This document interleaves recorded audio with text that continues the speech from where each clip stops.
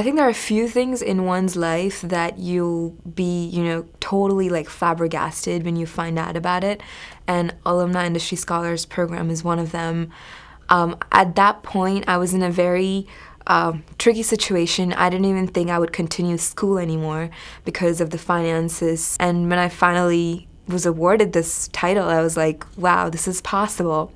And since then, it's just been like a journey that I'll never forget. Like everything after that has been so overwhelming, but at the same time very humbling. I think they've kind of set this idea upon us that Alumni-Industry Scholars Program is based on this idea of Rutgers helping Rutgers.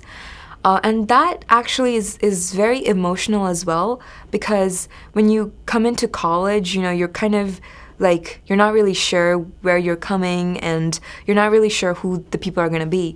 And I think being part of this program and knowing that alumni are contributing to it makes you feel like, okay, there are people out there, not only in this college, but even out there after they get out, that think about this college so well of and want to make this grow.